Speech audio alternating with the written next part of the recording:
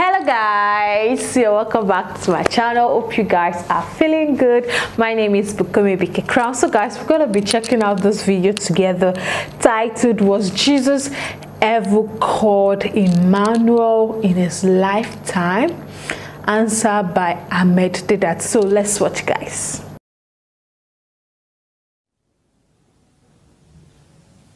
Not done. Oh, good, thank you.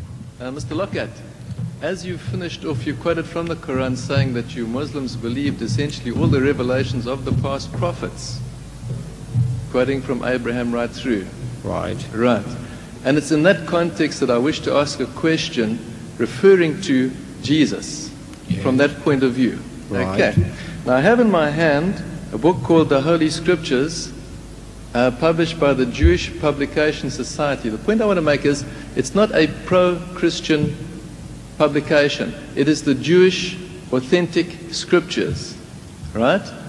In fact, it has been authenticated by God himself, inasmuch as the Dead Sea Scrolls, which were discovered by a Muslim. And I think in that there's a very pertinent message to Muslims, authenticating the very scriptures that Jesus said, "I do not come to do away with the law and the prophets, I come to fulfill them." And Mr. Dedat, you yourself said, if Jesus was here, if it was possible he was here in person, he told you something, you would accept him because you knew he would not tell a lie. Right. So, in other words, I want to, can you just ask the question? I will do. Please. I want to give the background because it's very important. I want to quote from the book of Isaiah, because it is one of the many scrolls that was preserved in the Dead Sea Scrolls intact. It hasn't been tampered with for 2,000 years. This is the point I want to make. It's authentic, it's original. Go straight to the point. Let's start at a point of Sorry agreement. to disturb you. You want to make some comments. You don't have a question for the speaker. Please, if we can get down to the question, I think it will make things much easier. Ask your question, let the speaker answer it. Let's be fair to you as well. Are we having troubles here? Yes, everyone will get a chance. Everyone will get a chance. We're waiting for the question. Right. That is all. It's as simple as that. Isaiah chapter 7 verse 14 says, "Therefore the Lord himself will give you a sign. Behold, a young woman," Alma, which can be also translated virgin, "will give birth to a son." Now the Quran and the Bible both agree this is Jesus. "And his name shall be Emmanuel," which translated means God with us. Just bear that in mind. We turn the page to Isaiah chapter 9 and verse... Yeah, it's coming. Right. All right, we'll give you a chance. Carry on. We'll give you a chance. Carry on. I thought that this was a goodwill meeting. Right. "For unto us a child is born, unto us a son is given. The government shall be upon his shoulder, and his name is Pele Joez El Gebor Abi Ad Shalom." And at the bottom there's a note here. That is, Wonderful in Counsel is God Mighty, the Everlasting Father. This little child, this little boy is going to be the Everlasting Father. We turn the page for one last quotation, then comes the question, and I thank you for your patience. In Isaiah 53 we read these words. "And their iniquities did he bear, he bore their sins. Because he bared his soul unto death, he was numbered with the transgressors, yet he bore the sins of many, and made intercession for the transgressors." Mr. Dedat, you asked the question, where did the Christians get the idea that Jesus was God?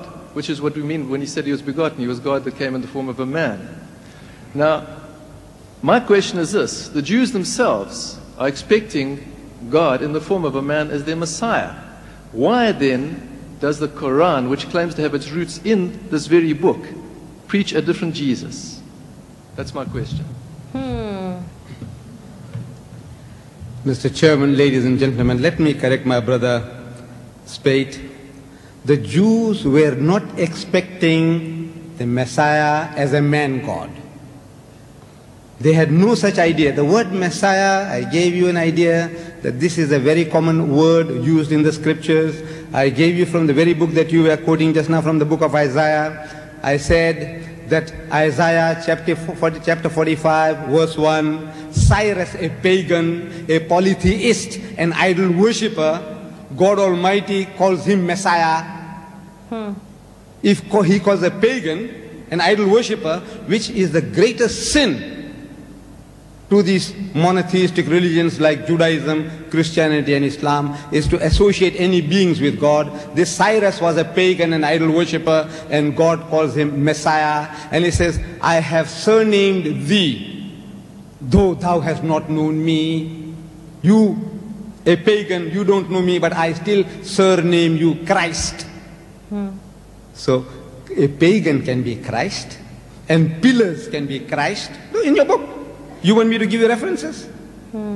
Pillars are anointed. Are they made into Messiah? Pillars.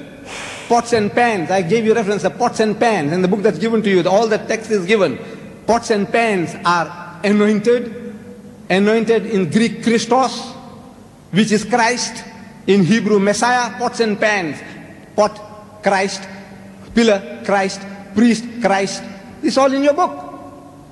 Then you're quoting me about this prophecy about Emmanuel, which means God with us.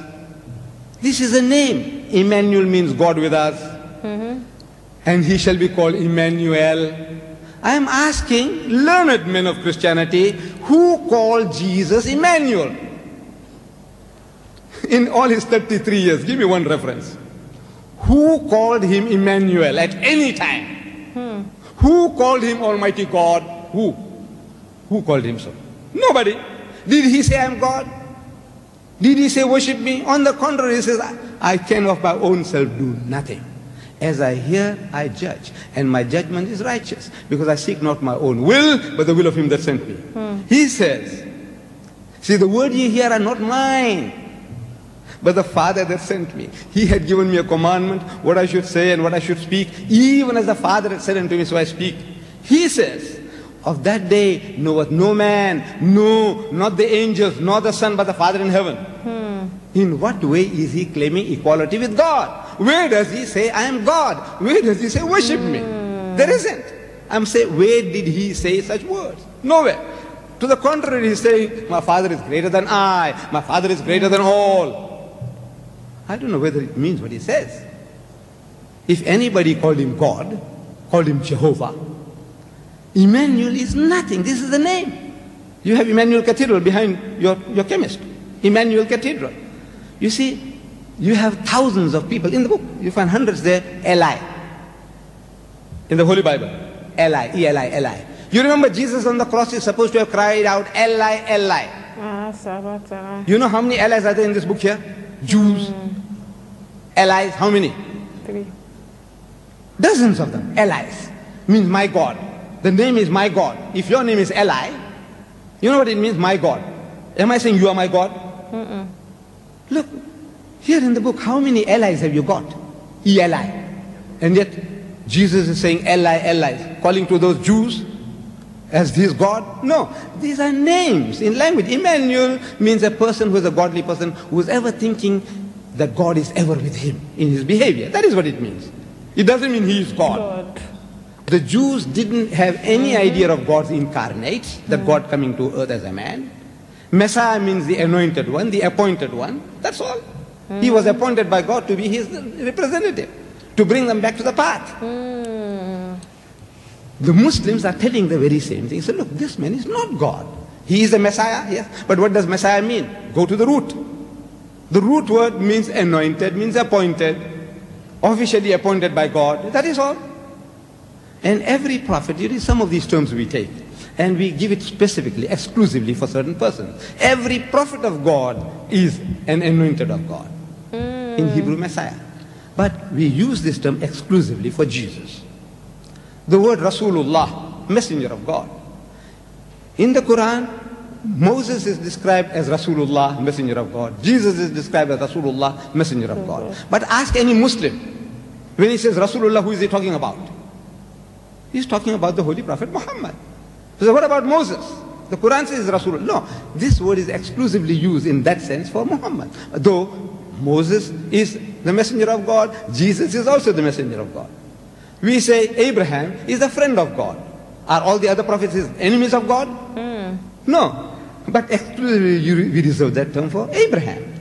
Moses is an interlocutor with God, one who spoke with God. Didn't Jesus speak with God? Didn't Muhammad speak with God? But we use that term exclusively for Moses, that he spoke with God, though all prophets spoke to him. Likewise, this word Messiah, every prophet of God is a Messiah, is anointed, appointed, consecrated. But we use this term exclusively for Jesus. I don't see anywhere where this man says, I'm God, or where he says, worship me. This is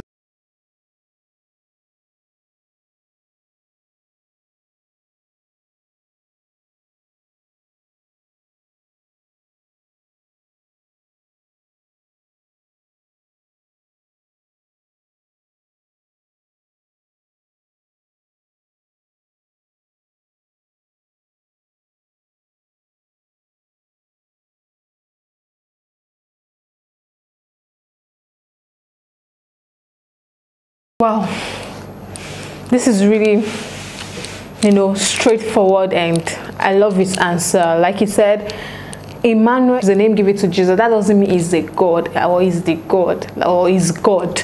Emmanuel means God is with him. Like he said, Messiah. This is why they call him Messiah, because he's the appointed, he's the anointed. Yes. So the man, and what the man said is actually right. I don't think there's anywhere in the Bible where has the people ever call Jesus Emmanuel. They mostly call him Messiah or Jesus, Messiah, Jesus. The question the man was trying to ask was that, oh, since Jesus was called Emmanuel, does that mean he's also God? So that's what the man was trying to phrase from his question. And Amedida said it like we all know, Emmanuel means God is with you, God is with us. So it doesn't mean Jesus is God. Like Jesus always say, my Father, without my Father I can do nothing. My God, my God, my God. Like he said, Eli, Eli, Eli, my God, my God, my God, thou shalt not forsake me. That kind of thing. So most of the time he calls God and refer to God. But the same thing goes with Emmanuel. Like I really understand the whole explanation. And wow, this was really nice to watch, guys. I really enjoyed watching. Don't forget to smash that subscribe button for more. Like, share, and comment. I'll see you in the next one. Stay blessed. Bye.